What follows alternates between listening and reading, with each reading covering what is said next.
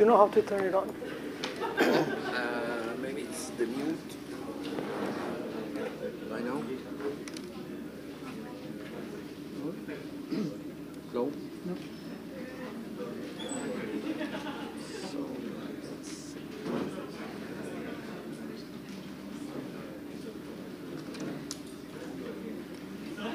It's probably good. Hello? Okay. No, it's Thank you.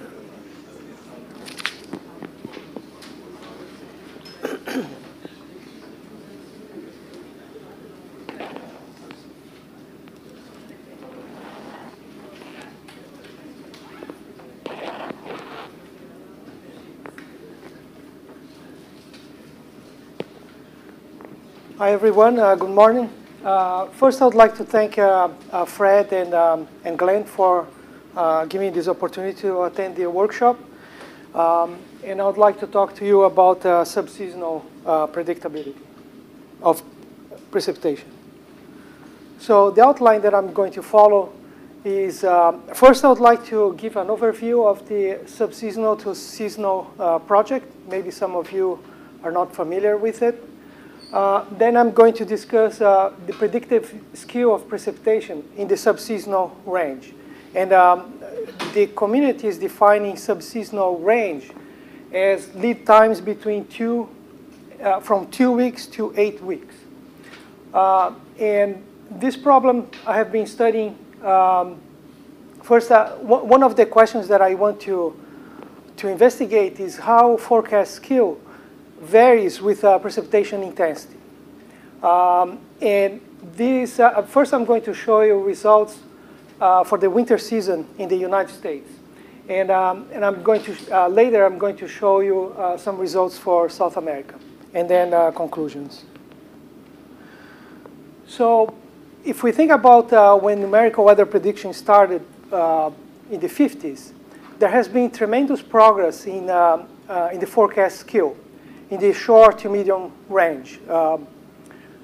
So from 1 day up to 10 days or 1 week.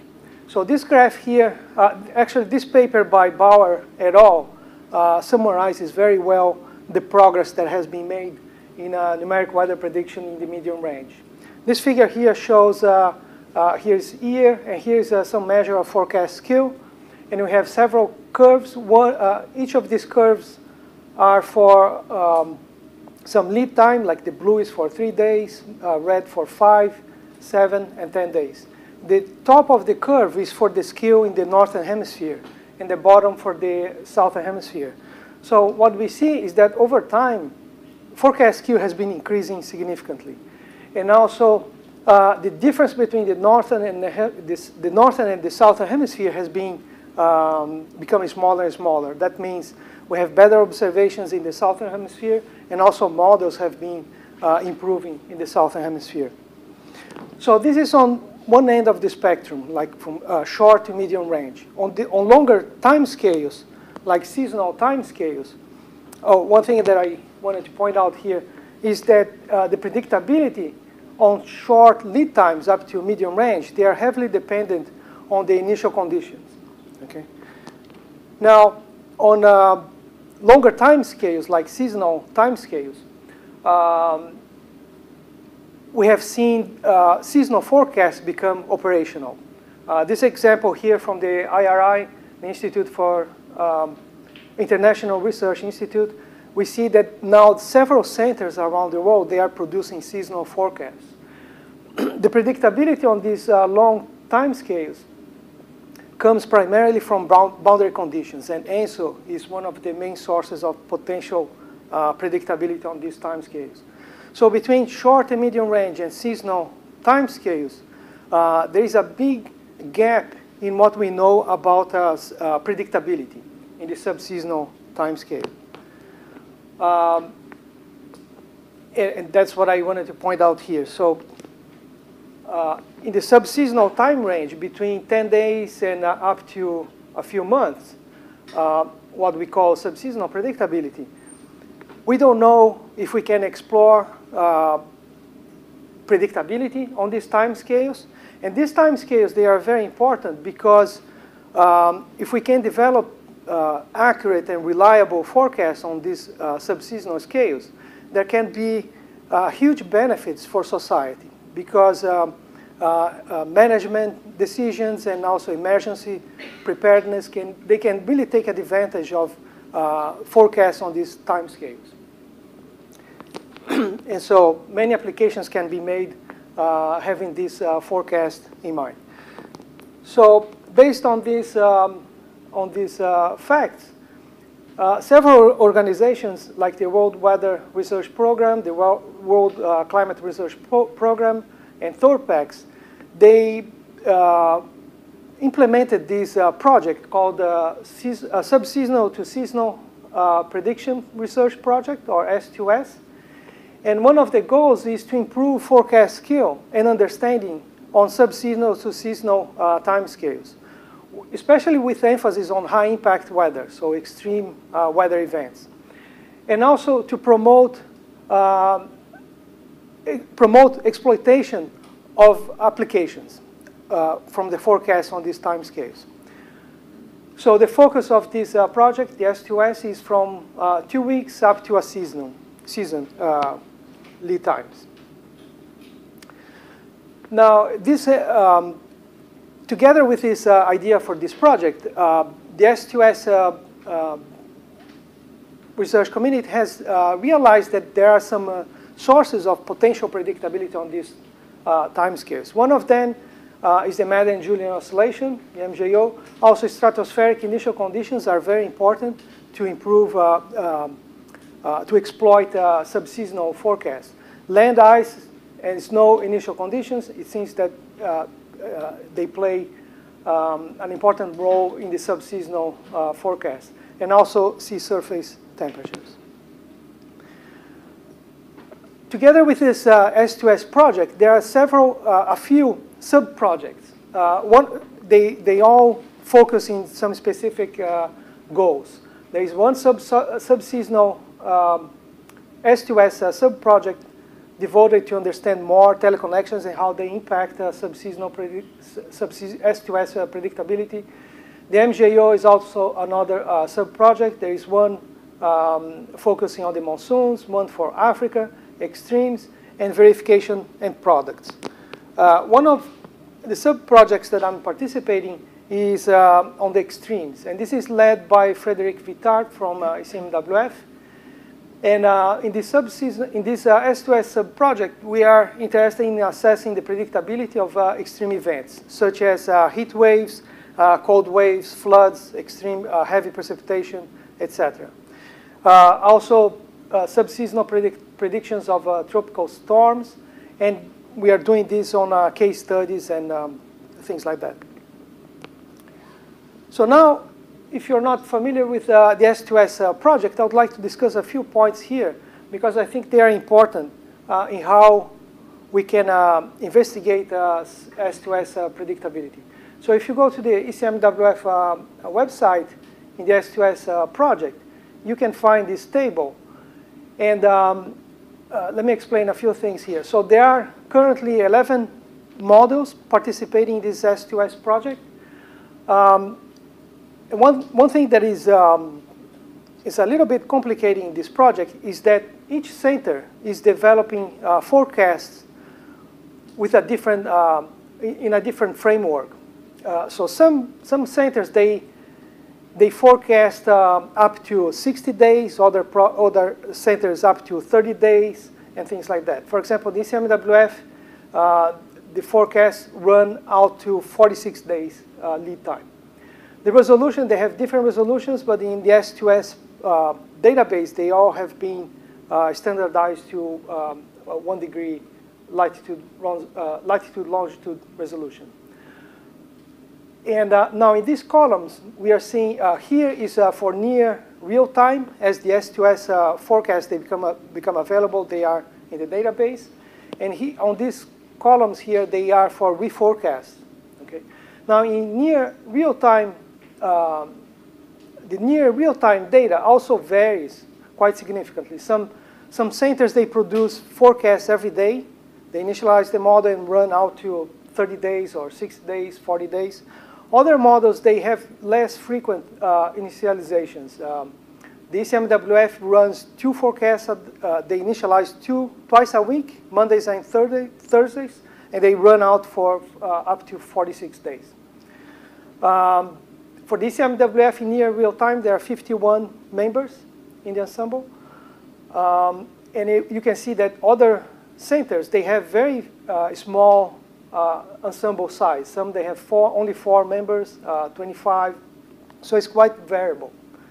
Now, one thing that we need to do also is calibration in the forecast and also have large samples. So each center developed reforecast. And for the reforecast, it's the same thing. So they are quite variable, the way they do.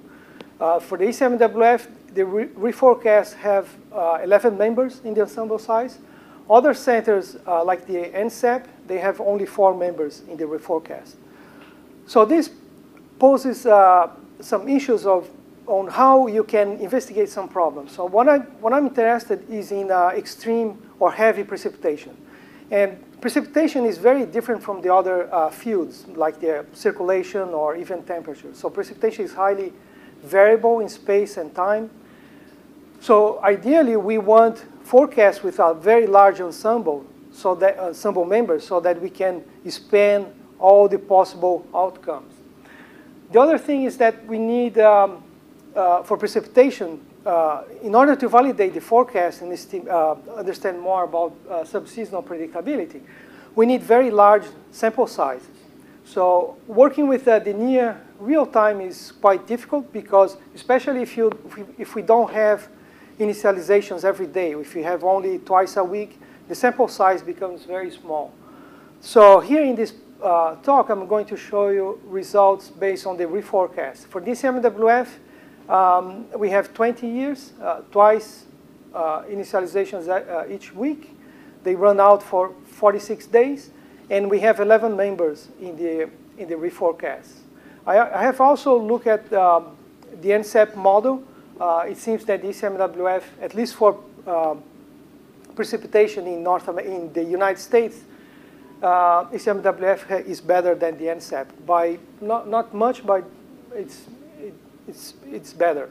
Now, working with the other models to understand subseasonal predictability of precipitation becomes challenging because of the small sample sizes. So why understand more about predictability of extreme events? This is quite obvious. In this graph here, it shows the number of weather fatalities in 2016. And we have, if you look at the red bars, so here in the bottom is the type of weather events.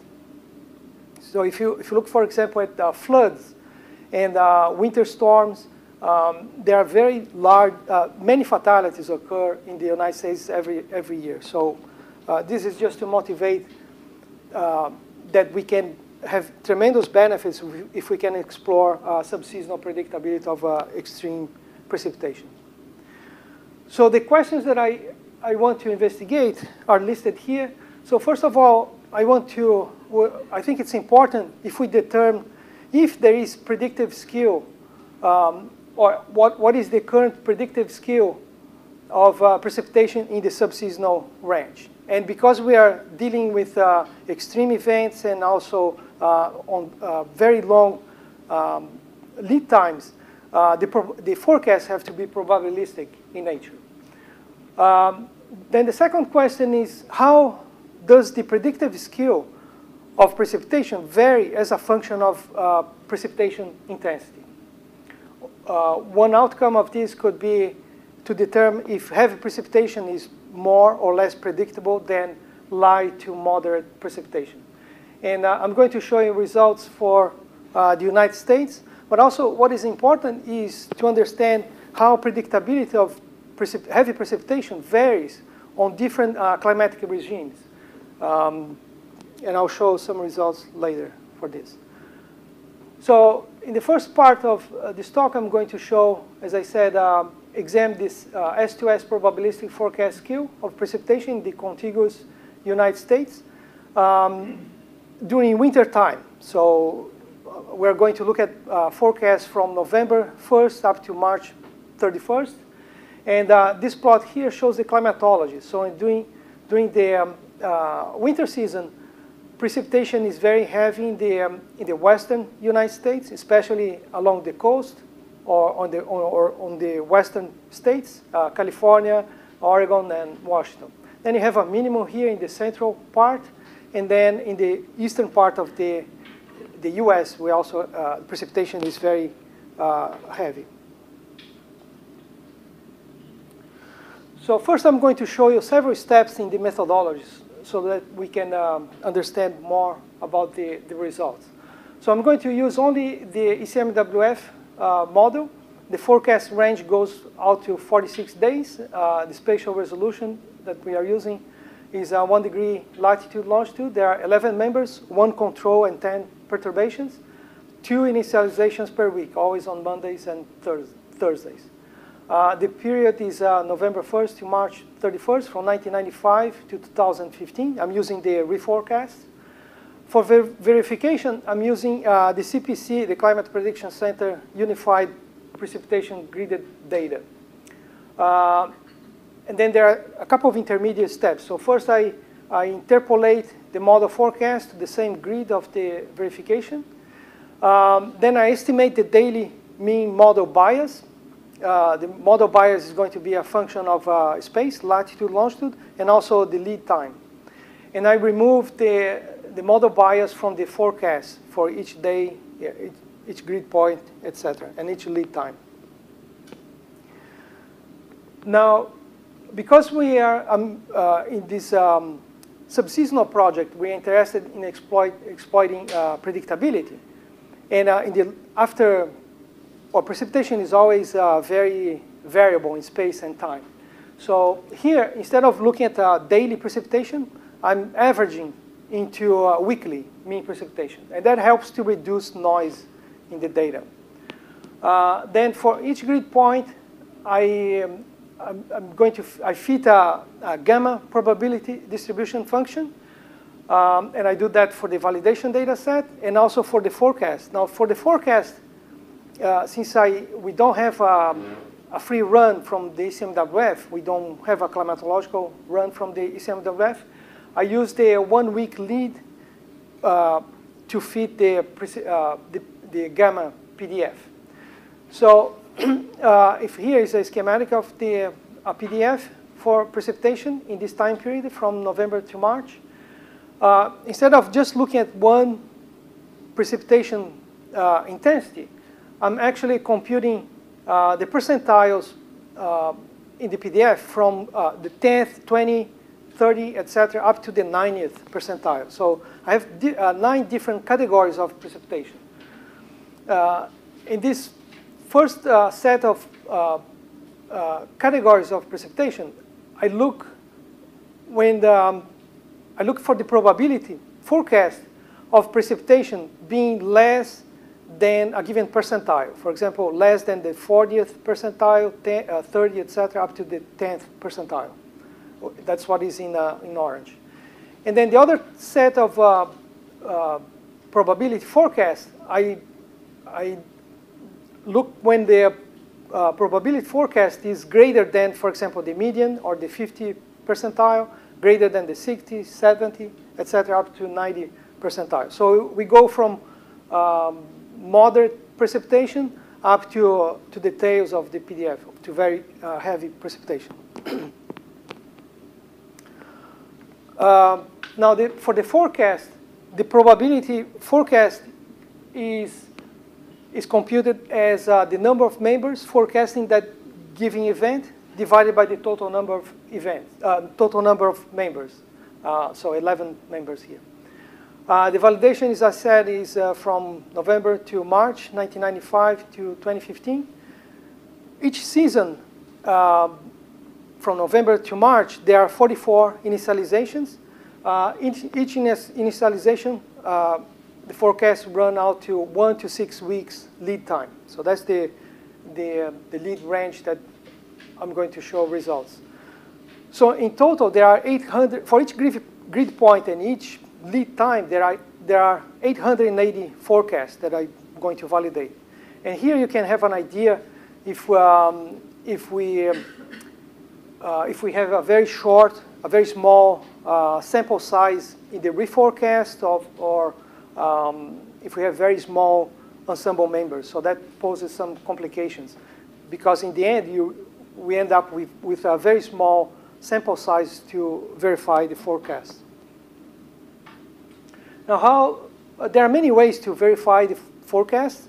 For validation, for probabilistic forecast, I'm using this methodology here. So if we think about a given precipitation category, which depends on the percentile that I showed earlier, and lead time, we're going to have pairs of forecast probabilities, here indicated by Y. So the probabilities, of course, are between 0 and 1. And for validation, we have the outcome. So this OK is 0 if the event doesn't occur, and 1 if it occurs. Then to validate this probabilistic forecast, we use the Brier score. The Brier score is the mean squared difference between the forecast probability and the outcome. Okay. So we want Brier score to be as small as possible, like an RMS error. Okay. Now the Brier skew score is computed as a function of the Brier score, BS here, normalized by the reference. And the reference, we usually use the climatological probability. So we compute this from the observations with the CPC unified gridded data set. So the climatological forecast is you always use, for that given day, you always use the climatological probability. Okay? So the first question is, what is the current probabilistic forecast skill in the subseasonal range, at least from the ECMWF model? So here is the Brier skew score, and the formula is there. First, looking at the Brier skew score, when precipitation, for forecast of precipitation exceeding the 50th percentile or above the median. So each panel here, it goes from 1 week lead time, 2 weeks, 3 and 4 weeks lead time. And here's the Brier skew score. So as expected, for up to 1 week lead time, the skew is quite reasonable. So the colors here, they represent improvement from the climatological forecast. So most of, over the United States, we see improvements ranging from 30 to 40% better than climatology. In some places, it's less, so the improvement is only 10 to 20 or so percent. As the lead time increases to 2 weeks, 3, 4, the skew drops. Right? Now, if we look at another precipitation category, like when forecast when the precipitation exceeds the 70th percentile, we see some interesting changes here. So first, for 1 week lead time, actually the skew is better in the ECMWF model. So you see in many places in this category, you see lots of yellows and light greens. For 70th percentile, you start to see improvements on the order of 50 to 60% over climatology. And also, not only for 1 week, but also in 2 weeks, you see you still have actually very reasonable skew into these week lead times. And if we increase the percentile, or for this precipitation category, probably forecast when the precipitation exceeds the 90th percentile, for 1 week, you can also see that in many places here, the skew improves to 60, 70, in some places even higher. Okay. And the same thing for 2, 3, 4 weeks lead time. Another way of looking at these results is aggregating over different sectors in the US. So I split the contiguous United States into 3 sectors: Western, Central, and Eastern. And for each sector, I computed the percentage of that sector with Bri-SQ score greater than a given threshold. And that's the type of curve that we get. So let me explain this. So this is when the precipitation is above the median value, the 50th percentile. Here in the bottom is the lead time from 1 week up to 6 weeks. And the color represents the percentage of that sector that had Bri-SQ score greater than the threshold. The threshold is here in the vertical. So for example, in the eastern US, for 1 week lead time and Bri-SQ score greater than 10%, almost from 80 to 100% of that sector had skew better than that threshold. Okay. So if you increase the threshold from 10% to 20 or 30, the percentage of that sector that had that given Bri-SQ score drops. So you see that it goes to only 10 or 20 or 30% of that sector. And as the lead time increases, the percentage of that sector with that Bri-SQ score also drops. And the same for the other sectors in the western and central US. So it's interesting to see that in the eastern US, the predictive skew of precipitation is not that great after 2 or 3 weeks lead time for precipitation exceeding the median value. Now, if we increase the precipitation threshold, or in other words, when precipitation exceeds the 70th percentile, we get a very different curve. Now, for example, again, in the eastern US, the percentage of that sector that has Bri-SQ score greater than a given threshold increases to longer lead times. For example, up to three weeks, let's say 3 weeks for Bri-SQ score between 10 and 15 or 20%. 20 to 30% of that sector has that given Bri-SQ score. So these curves, they increase upwards and also to the right. Now, if we increase the precipitation threshold to 90th percentile, we can see that there's still some skew on lead times from 3 to 6 weeks, which is encouraging. So that's good news. But the Bri-SQ score is just one single measure that can give you an idea about the skew in the forecast. There are other measures to measure the quality of the forecast. One of them is called the reliability diagram. So in the reliability diagram, we have to compute some other statistic parameters. One of them is called the conditional average observation. So we are looking at the probability of the outcome or that event occurring for a given probability forecast. Okay, so you have to compute this statistical measure. And but basically, this tells you how well each forecast is calibrated. Now, the other parameter is called the refinement distribution, and it gives computes the number of. You have to compute this n sub I is the number of times each forecast is used in this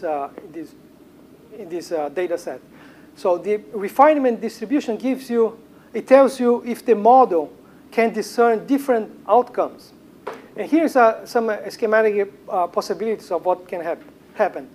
So if the model is well calibrated, ideally this conditional average observation is going to follow along this one-to-one line. Now, if you have over forecasting or a wet bias in the model, they deviate from the one-to-one line. And you can have many different possibilities in the conditional average from the model.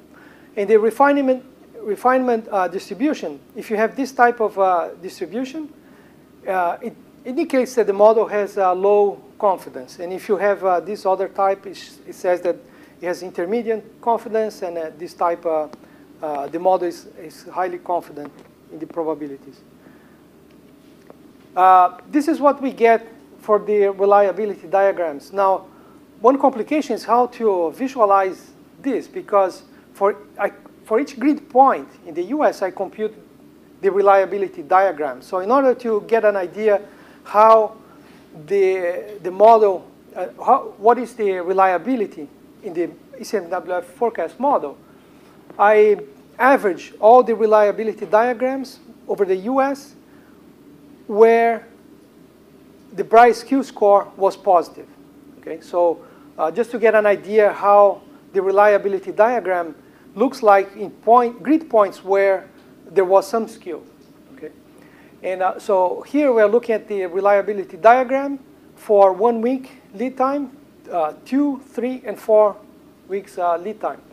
So for 1 week lead time, we see that the model, it doesn't, the conditional frequency doesn't fall along the one-to-one line. So the model, actually the conditional frequency, it is above the one-to-one line for probability forecast from 0 to 0.2. Okay.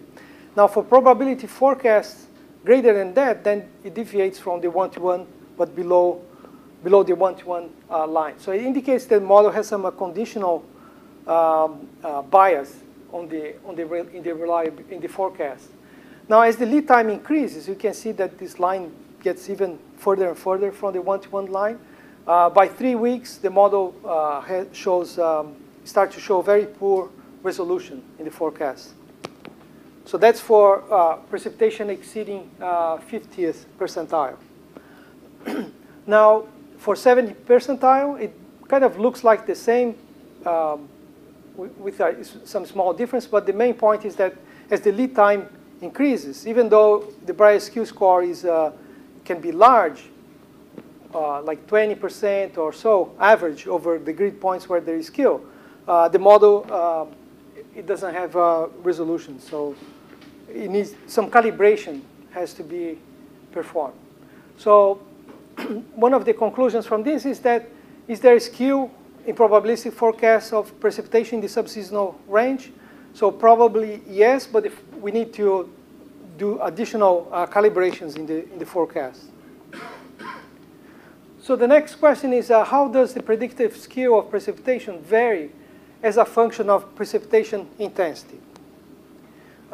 Since I computed this probabilistic forecast for 9 categories, we have 9 different percentiles, I can actually plot the Bryce Q score, I can plot this forecast validation matrix as a function of the percentiles of the precipitation.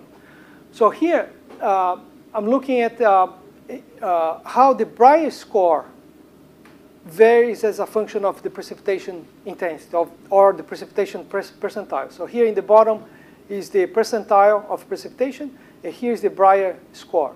And I separate the curves for 1 week lead time, and then in this other plot it shows the Bryce Q score for 2 to 6 weeks. Now there are a few points here that I want to highlight. So first of all, you see that I mentioned that you want the Bryce score as small as possible because it's kind of it's like an IRMS metric. So if we can see that the Bryce score for 1 week is less than the Bryce score for 2 to 6 weeks. So that this curve is below those curves. The other point is that if we see that it has this negative slope. So if we think about, for example, forecasts above the 50th percentile, like here in the middle, as we increase the percentile, the probabilities become smaller and smaller in the forecast and also in the outcome. So it's natural that it has to decrease because you're summing smaller and smaller numbers, right? So it has this negative, it has this kind of slope. The same for 1 week and 2 weeks. The other thing that is interesting is that if you look at 2 to 6 weeks, it's almost linear. The Bryce score varies as a function of precipitation percentile almost linearly. Now for 1 week, it's also decreasing, but it has this a slight change for some percentiles, for 20 percentile. Now, when we compute the Breyer skew score, which is, again, is given by this formula, so you're going to normalize by the, or divide by the Breyer skew score, the Breyer score from the reference. The reference is the climatological probability, okay? So it turns out that for 1 week, we have this kind of shape in the Breyer skew score, which is quite different than the Breyer skew score for 2 to 6 weeks lead times. So for Breyer skew score, up to, for 1 week lead time, is going to maximize for precipitation percentiles between 70 and 80% here. And it goes to a minimum for low percentiles.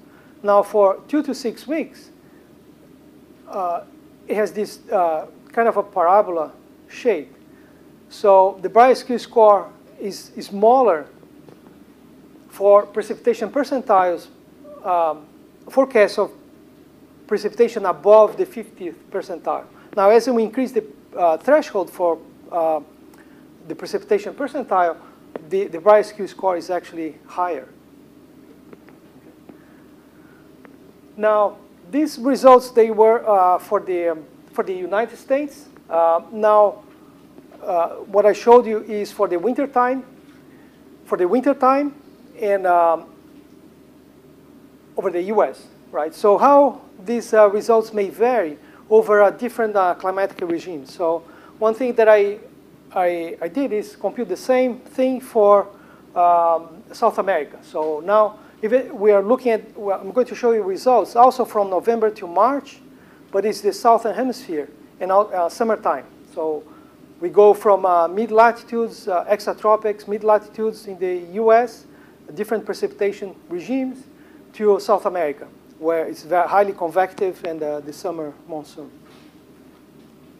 So here is the Breyer skew score for precipitation exceeding the 50th percentile, 70th percentile in this column, and 90th percentile. So for 1 week lead time, we see, in some places, we see high scores, good skew in the forecast for 50th percentile and 70th percentile. In some places here, especially in the eastern part of South America, in Brazil, Argentina, Uruguay, the Breyer skew score is between 30 and 40% better than climatology. As the lead time increases to 2 to 3 and 4 weeks, it starts to decrease. Now, let me see. I also computed the reliability diagrams over South America for each grid point. And one thing that is very challenging is that the reliability in the forecast is quite variable in space. So you may pick one grid point and look at the reliability diagram, and it's quite reasonable. Then you look at the grid point just the next grid point, and you have a very poor calibration in the forecast. So it indicates that it's quite challenging. We have a lot of work to explore these probabilistic forecasts in the subseasonal range. Now, just to show compare the same results, here is the Breyer score. Again, the same plot. Here's the precipitation percentile and the Breyer score for 1 week lead time, 2 to 6 weeks lead time. It behaves almost similarly. There are some differences. This slight tilt in the for 1 week lead time is not as apparent as over the US. So you get kind of a different shape. So some conclusions, probabilistic forecast of precipitation over the US. So the ECMWF shows high skew up to 1 week, which is kind of expected. The Breyer skew score can be up to 40% better than climatology for precipitation exceeding the 50th percentile. But if we increase the percentiles, the Breyer skew score is much higher, actually. It shows skew out to 2 to 4 weeks, higher for heavier precipitation, but also it shows conditional biases and indicates that we have to do better calibration in forecast. there is a distinct behavior in forecast skew versus precipitation intensity. And as I showed you, you have this different behavior in the Bryce skew score and the Bryce score. Now, just a few words about how I'm planning to use the OpenIFS. In another paper, we did some predictability studies using WRF. And one of the results from that study is that, as I mentioned before, the MJO is considered a very important potential source of predictability in the subseasonal range. Now, one thing that I did in this study is to look at one case study when the MJO was occurring, and I look at how forecast errors grow within the MJO. And one of the conclusions is that the forecast errors on scales not directly associated with the MJO, they grow very, very fast, and they can actually propagate to the exotropics and impact the forecast scale over in the exotropics, for example, in precipitation forecast in the US. Now, the WRF is a regional model, and all the results that I showed here, for the ECMWF, they may be model dependent, so we need to look at other models.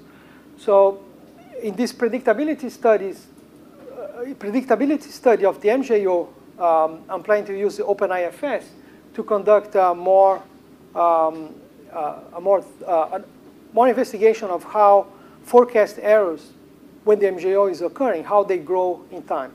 So that's what I'm planning to do with OpenIFS. So thanks for your attention.